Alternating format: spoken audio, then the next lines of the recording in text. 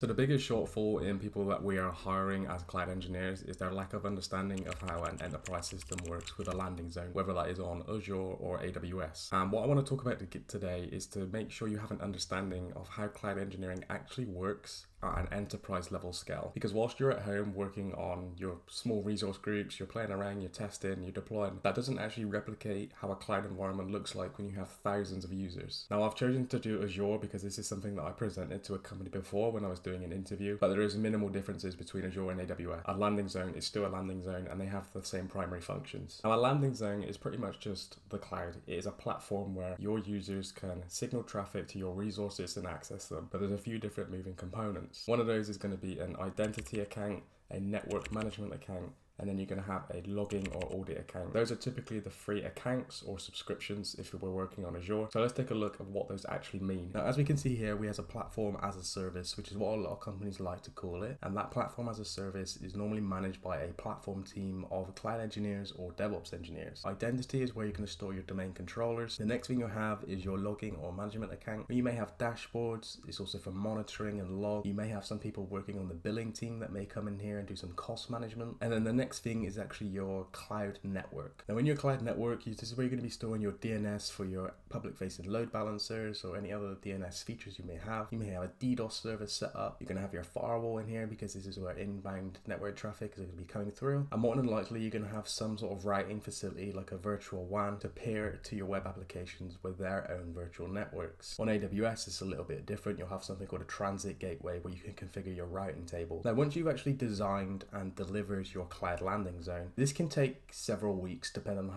how big the client actually is. Let's say you're working for a consultancy, you have a FTSE 250 come up like Tesco's or Walmart for our US viewers, and they say they want to adopt a cloud migration, they want to go for a landing zone. The first part is design and discovery, right? You need to understand how big your network is going to be, how much redundancy is required. Now, that sort of exercises, you're going to have many different people. You're going to have engineers, you're going to have consultants, solutions architects, scrum masters, project managers. That process may take a couple weeks, it may take several weeks. Now, let's say we've actually deployed all of this architecture, but then we reach a stage where we're actually in a position to migrate an application. Now, just as an example on this one, I've gone for a free tier web application. Now, if you don't know what a free tier web application is, free tiers, we have a front end, we then have an application end, and we then have a data end. So the front end is what the customer is going to see. The application layer is either going to be on something like a virtual machine or a Docker container. And then the data end is going to be where our database is. So it could be Postgres or SQL. So let's just, as an example, say we have a user, right? That user is going to come in to our network and hit our load balancer. This load balancer here is public facing because you can access it externally. This load balancer needs to be configured to distribute traffic over the correct ports. And that traffic is then distributed between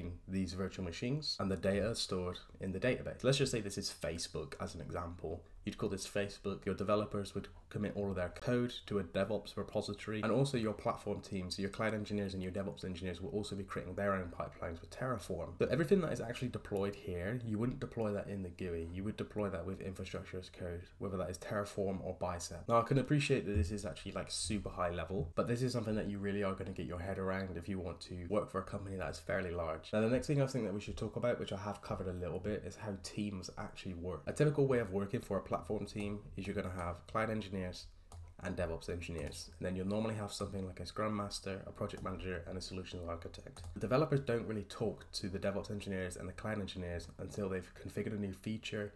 They require some new architecture that needs to be deployed and updated into a CI/CD pipeline on Azure DevOps. Now, let's say the developers create a new feature that needs to be pushed to production. They will speak to the DevOps engineers over here and say, hey, I have this new feature. Can you add it into the CI/CD pipeline? It needs to go through a testing phase and a deployment phase. Now, the developers may actually also speak to the cloud engineers and say, hey, I need some new architecture. I don't know how it works in the cloud. Can you please present me with a solution? So the solutions architect and the cloud engineers will then work together and they will automate the delivery of that architecture with Terraform. Then any work that comes out of that discussion is normally going to be put into something called a sprint, right? Now, depending on the frameworks that you're actually working to, 9 times out of 10, you're probably going to have a scrum master. Now, a scrum master is non-technical and really they are just in charge of making sure the work gets done. So they'll be in charge of a Kanban board, assigning work out on that board, which is essentially tasks that need to be completed. So let's say you're deploying the architecture for this free-tier web application, right? Every single step is going to have to be created as a task, and that can be shared out between the teams. So you may have someone who goes and creates the remote state, someone goes and creates the virtual network module. So you could have one engineer doing that task. These two other engineers could be working on a completely different project that needs to be delivered. So as you can see, it kind of paints a picture of how you're actually going to be working at scale. For a beginner, this is obviously quite overwhelming because you're already learning how to do all of this. And then once you get thrown into the deep end, let's say you land your junior cloud position, this is all going to hit you in the face. And this goes out to people who are already working in technology. Maybe you work in support, or maybe you work on-prem. The idea of shifting that on-prem mentality to how you're going to be working in the cloud is completely different. And that is pretty much what large-scale cloud engineering looks like at an enterprise level.